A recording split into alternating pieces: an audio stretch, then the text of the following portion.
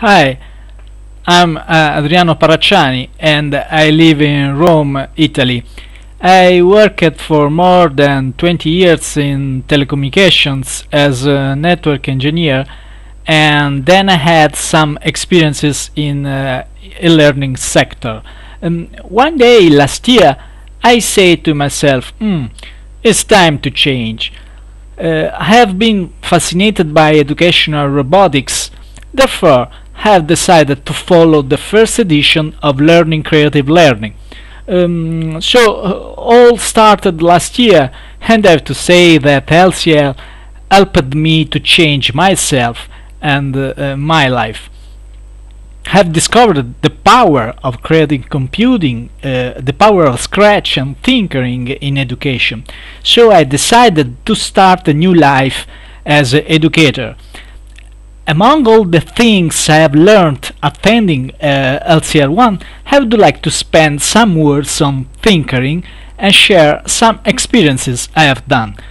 First of all, I have to confess you that before last year I didn't know the meaning of the word tinkering. Today I can say that I was already a tinkerer somehow without knowing about the term. Anyway, the real discovery has not been the meaning of the word, that is quite similar to the French word bricolage. The real discovery has been realize that tinkering is indeed a learning model. I mean, an amazing way to deeply learn different concepts from science to art. I like to say that everyone needs to reinvent the wheel by themselves. In Italy we are used to say to discover the hot water. And for me, tinkering is a perfect way to discover the hot water, to reinvent the wheel. During LCL, I started to build what I call scarabots. The name comes from scarabocchi, that is the Italian for scribbles, and scarabots are homemade robots that make scribbles. The feature that makes them so fascinating is that they are made with recovered materials such as cans of tuna, used CD, paper clips, plastic pipes, piece of packaging, and so on. At the end of LCL1 last year, Maria Beatrice and me have had the chance to put into practice what we had learned. For the first time in Rome, has been organized by us a tinkering lab during a public event. It has been a real challenge because we had never done before. The event was the Journalist in the Green, that is an annual journalist award for boys and girls from 5 to 21 years old. During this event we have held several workshops for making scarabots from zero. We had a great success we didn't expect. I can say, for example, that some scarabots on a couple of tables full of materials and tools available for creating your robots act like a big magnet where young people are immediately attracted to. It has been a fantastic experience and the first opportunity to apply the important concept that makes tinkering different from do-it-yourself and tinkering different from the makers movement. The main difference is about the use of instructions.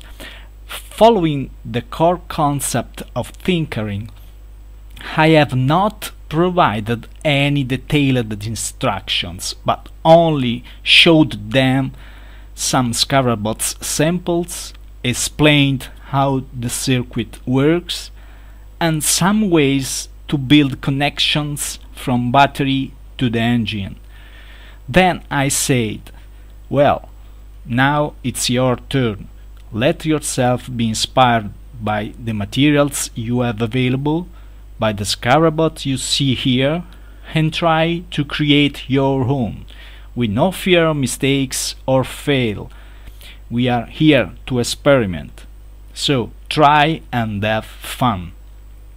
It was really amazing to see, for instance, the satisfaction on Gloria's face, a 13-year-old girl who made a working scarabot, the only one in that day.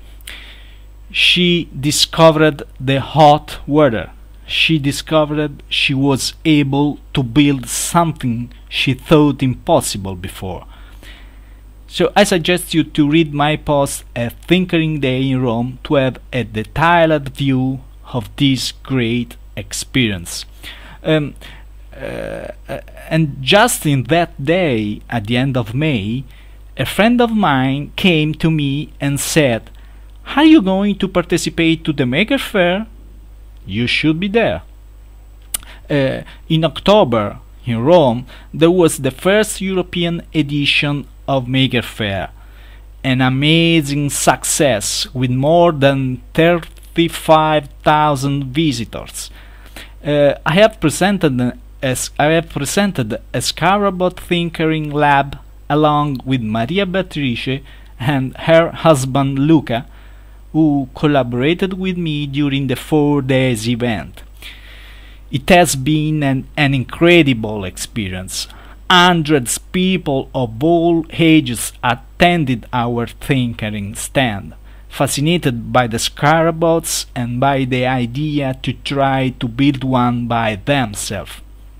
Girls, boys, kids, adults, teachers, educators, many have come to the stand to know about what those strange machines were, to touch them, to put them in motion, asking for a lot of questions about how to build them or how to have a workshop in their schools. In the last day, we held a tinkering workshop for a dozen people, young and adults. They sat at the table and have experienced the creative construction of scarabots. It was nice to see them rummage inside the boxes, searching for materials and objects to use for their robot.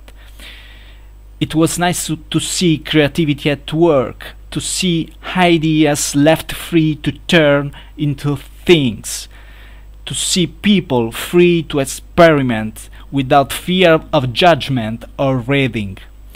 It was interesting to see the different reaction and attitudes to the various stages that take place during these experiences. Let me say another fantastic thing that happened during the workshop. While I wandered among the tables to follow the work of the participants, I saw a young woman who was not building scarabot. She was Camille, a French product designer interested in the makers movement. I went close to her and I realized that she was doing what she was doing. She was documenting with beautiful drawings the details of implementation of each scarabot. Really amazing.